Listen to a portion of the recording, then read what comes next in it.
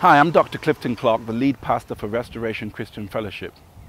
I'm standing outside of the Juvenile Detention Center in Virginia Beach. Did you know that the United States incarcerates more of its youth than any other country in the world? Every single year, nearly 500,000 young people are sent to juvenile detention centers. African Americans are disproportionately represented in facilities such as this one, whereby over 70% of the inmates are African American, despite the fact that African Americans are only 12% in the entire country. This is an important community issue. On August the 31st, 2015, at 5:30 p.m.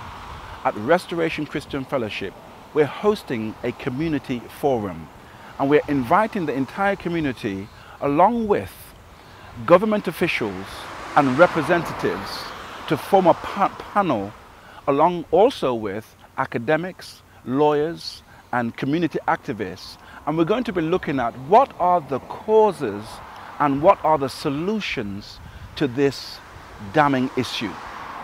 We want to be engaged and informed about the issues that are allowing a large proportion of our young people to be behind bars in facilities such as this one. Did you know also that 40% of these detention centers are for-profit institutions?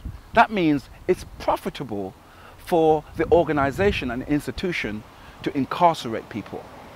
These are issues that are of concern to us as churches, community activists, as representatives of communities.